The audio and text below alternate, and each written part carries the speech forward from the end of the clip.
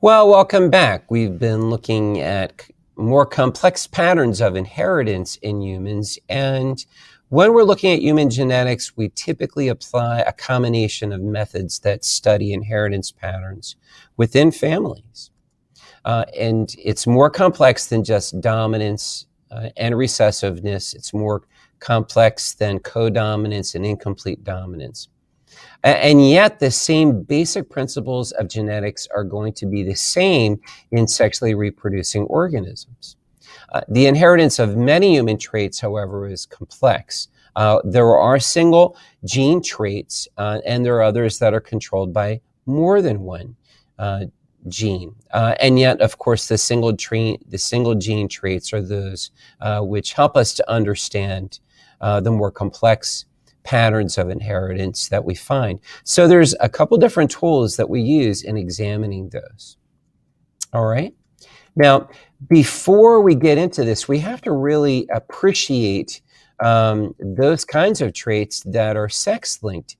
In other words, a sex-linked trait is carried on by an X and a Y chromosome. Normally, we're looking at those chromosomes that are the female, the X chromosome, when we look at sex-linked disorders.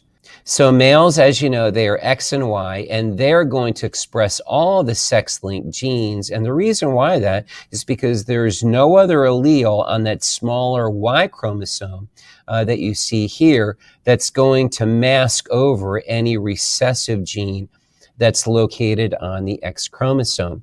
And over here on the left, you can see there are some examples here. Muscular dystrophy, retinitis pigmentosa, color blindness, red-green color blindness is more typically observed in males than in females. And another disease, another illness known as hemophilia that you see here. Hemophilia is a blood disorder that makes it very difficult for people to have blood clotting. When they cut themselves, they continue to bleed out. And that's more commonly observed in males than in female. Now, one of the ways that we examine and uncover these kinds of traits is something known as a pedigree, which allows us to trace out different kinds of genes through a family line. And we just spoke a moment ago about sex-linked genes. They're going to present a very different pattern within a pedigree than those genes that are found on autosomes. Autosomes, you typically have a relatively even balance of a trait from male to female, as you can see in the chart here. If there's a recessive gene here, it's only going to appear periodically within a family line because it's a recessive trait.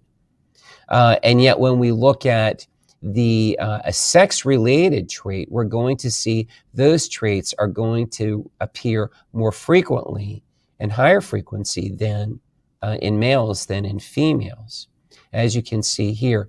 It's also true, for example, number 4 here in generation F1, that a trait that's on the X chromosome will not be expressed, but will be passed on from mother to son. But a female, moving up to number 2 here, a female could be a carrier but not express that sex-linked trait.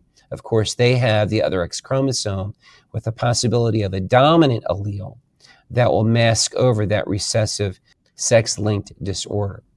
And so we refer to these as carriers. And so, for example, a mother, for example, may carry the gene of color blindness, but she herself may have normal vision, and it may not be down into one of the offspring that color blindness is expressed. Same thing with hemophilia or the other sex-linked traits that reside on the X chromosome. And then there's another type of tool that we use known as a karyotype. We're able to extract the chromosomes from cells when we take a tissue sample, and we can isolate these, and we can line up the pairs of homologous chromosomes that you see pictured here down at the bottom. We can see the sex chromosomes, the X and Y at the bottom. So we have 22 autosomes, we have 2 sex chromosomes that are typical for a healthy individual, in this case, a male. So we have a picture of all the chromosomes, and a karyotype can be very helpful in isolating damage to the chromosomes that you see pictured here.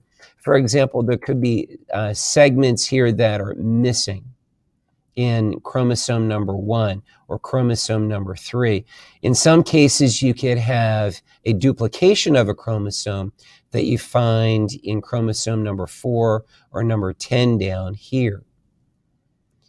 That is a condition known as trisomy. One of the illnesses that can cause, you may have heard of before, is Down's syndrome.